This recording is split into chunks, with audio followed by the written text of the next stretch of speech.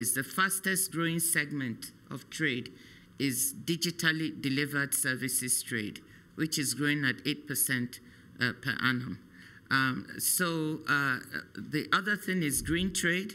We've seen a tripling in the value of green trade from 2000 to now to 1.9 trillion, and we think that dollars, and we think that there's the prospects for more are good. So whilst the forecast of 3.3% that we had made for this year, we're a little less optimistic because of all the disruptions, the Red Sea and disruptions, the Suez Canal, even the Panama Canal.